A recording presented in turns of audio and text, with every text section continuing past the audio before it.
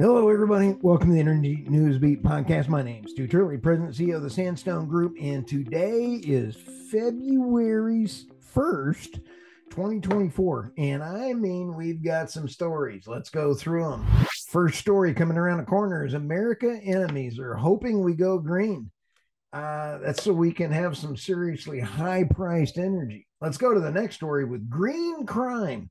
An electric car, wind, solar, crime wave. I mean, this is nuts. AI surges, catches the U.S. grid off guard, keeps coal plants in business. There's a lot to this story. Hey, let's come around the corner and go over the pond to Saudi Arabia, and it orders Aramco to lower the capacity target. I talked to David Blackman about this story. Let's also go over to Norway. Norway defends deep sea mining, says it may help break China and Russia's rare earth strongholds. I tell you, this story brings up a lot of ESG questions, and I want to give a shout out to some of our Substack folks. So, with that, let me get started here. As always, go ahead and please subscribe to our newsletter, Substack. We want you, and I'm telling you what, our website is going nuts. EnergyNewsBeat.co. Yesterday we had 35,000 people on the site from all over the world, and today I think we're going to go over to 40K today. So people love our news stories there. So reach out, and if you want on the podcast, we will be at NAPE next week. Here's a great story, and this one is America's enemies are hoping we go green. And let's see, this one is from MSNBC. So when we sit here and take a look, the White House halts enormous natural gas project in victory for environmentalists. That is a gigantic mistake based on this administration. The world is unbelievably tied to Russia natural gas. And we stood up and told our natural gas folks, our allies around the world, Biden said, we will support you and supply all the natural gas. And then they go and do this so that they can win back their green. Guess who's winning out of our ban on the natural gas delays and other things that they're considering right now? They're banned for any new contracts or any other LNG, and that is China, Qatar, and you're taking a look at several others as well too. And Russia couldn't be happier. So the world is leaving the United States because of our current administration's global economic policies in order to pacify their global Green New Deal folks. You have to remember that the EIA put out the reason the U.S. lowered their emissions by 20%. Remember, China in last year raised theirs by 220% because of their coal plants going in. And we lowered ours because of natural gas. So we got to think about this here, guys. Let's go ahead and go over to the next one here. This is pretty crazy. Just when you thought it was safe to go to an EV, green crime, an electric car, wind and solar crime wave.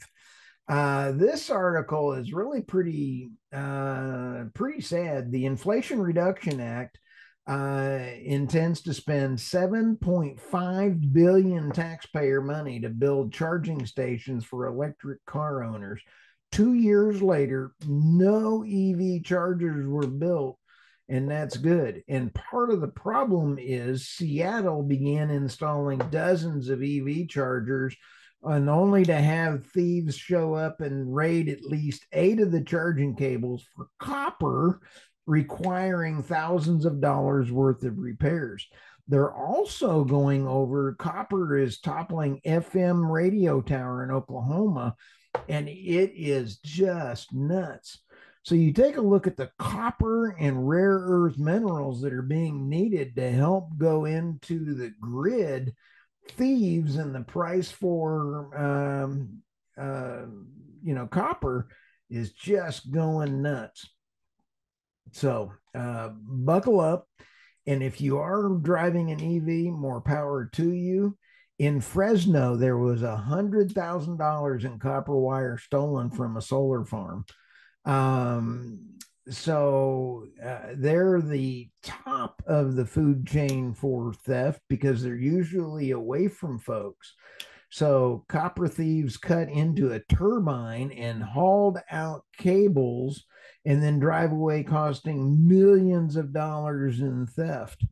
So in the UK, there's a 48% increase in solar and cable green copper theft and 5,000 major solar thefts around Europe. Got to give a shout out to Tammy Nemeth on this. She found this story, and she is a very much a worldwide industry thought leader. Hey, let's roll over to AI on this one. AI surge catches U.S. grid off guard and keeps coal plants in business. It's kind of sad that the thieves are keeping, everything, the poor grid folks from trying to keep it going. But AI and the number of data centers that are going on, had a great interview about AI and the increase of security that we needed. And it is just crazy. Bloomberg reports that a patch of Northern Virginia, which is called the data, that's how Texas talks, Data Center Alley, which has seen explosive growth. Well, that happens to also be coal country. And so the power problem is not limited to Virginia, has been seen going across the United States. And so you take a look at Amazon and you take a look at Google and you take a look at the other folks that are looking to put in big data farms.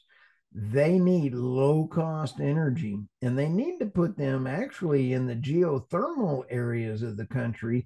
So geothermal is about the cheapest that you're going to get in many ways. And I would park my data center right next to a nuclear facility.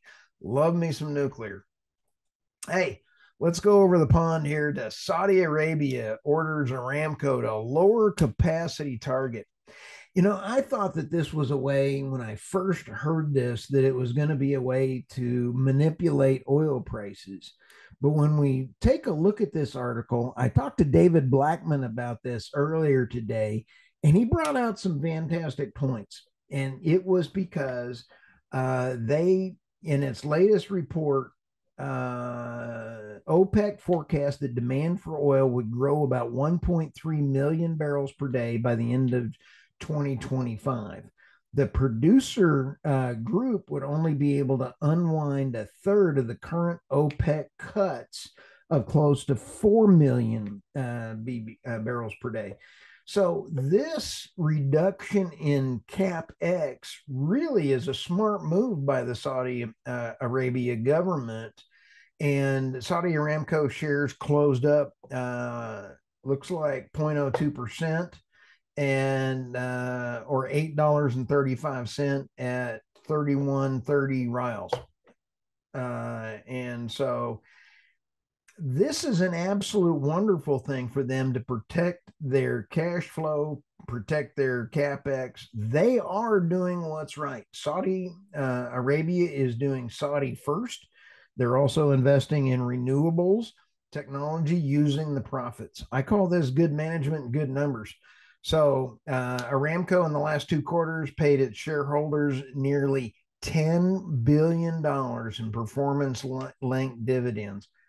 My first thought was this was not necessarily good. Talking to David Blackman, he really helped turn my corner on how I thought about this.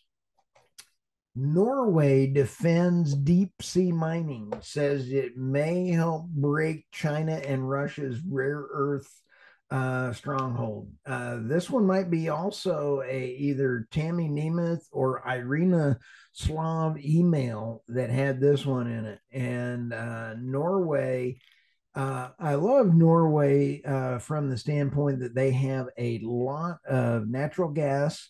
They several years ago they had slowed down and were turning off their natural gas fields. They have a lot of hydro that they sell to other countries. But let's go through the top bullet points in this.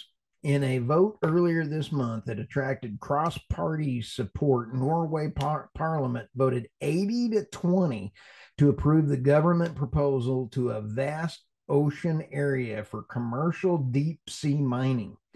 I honestly do not know the ESG impact of deep sea mining. I'm going to be studying this, and the environmental campaign group say that the approval of extremely destructive process sends a terrible signal to the rest of the world. The problem that Norway is trying to solve is that they turn back on their natural gas fields. They are now a major supplier through their gas pipelines to the UK and the EU.